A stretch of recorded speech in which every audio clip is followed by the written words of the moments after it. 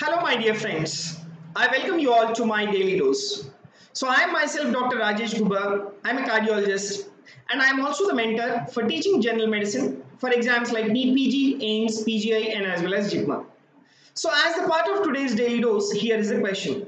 So which drug is suitable for epilepsy related to brain tumor?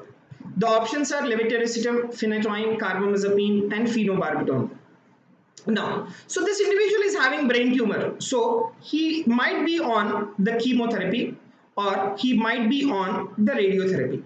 Now, you need to select that particular group of drugs which will not increase the metabolism of these particular chemotherapeutic drugs. That means what? Majority of your chemotherapeutic drugs, they are being metabolized by your hepatic enzymes. Right? They are being metabolized by your hepatic enzymes. So, you need to select that particular anti-epileptic drug which will not induce your hepatic enzymes. Like for example, levetiracetam is the drug which will not induce the hepatic enzyme. Like you see, in epilepsy caused by brain tumor, agents of choice are those that do not induce the hepatic microsomal enzyme system. Now, what are those drugs? They include levetiracetam, topiramate, lamotrigine, valproic acid and as well as lacosamide. So these drugs, they will not induce the hepatic microsomal enzyme system and they will not induce or they will not increase the metabolism of your chemotherapeutic drugs. Like for example, you take the other drugs like phenytoin and as well as carbamazepine. Phenytoin and carbamazepine, these are potent enzyme inducers. So if they are potent enzyme inducers, they will increase the metabolism of these particular chemotherapeutic agents and they will excrete that particular drugs. So that is the reason why you need to give that particular group of drugs which will not induce the hepatic microsomal enzyme system. So going back to the question, in this question the answer here is the levetiracetam. Right? Next question, if you see here. Yes, this is another very important question related to your valproic acid. What is the gender specific side effect of valproate? Alopecia, weight loss, PCOD, tremors. Let me tell you, valproate is the drug of choice in multiple types of epilepsies. Why? Because valproate has a broad mechanism of action.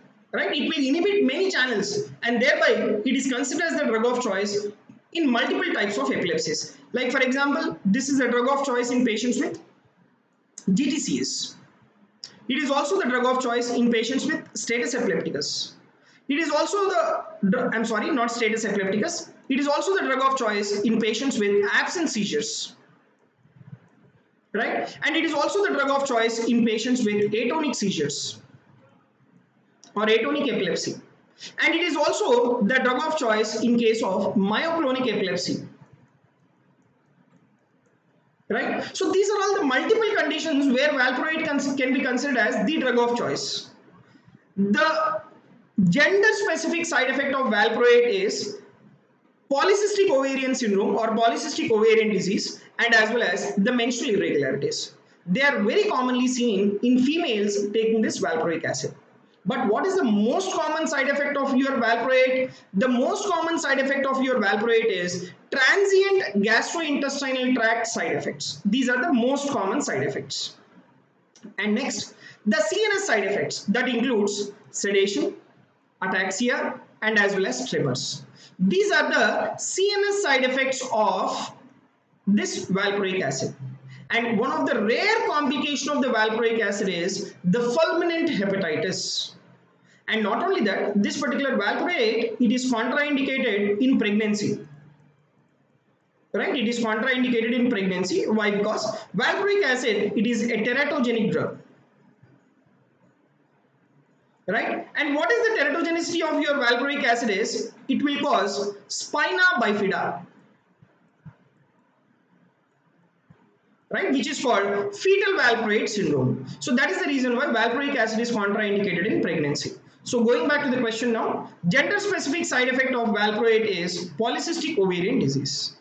So this is a short video on the valproate and as well as the other important drug like what we need to give in the brain tumors. So thank you very much for watching this particular video. Please follow us on the daily dose for the daily updates.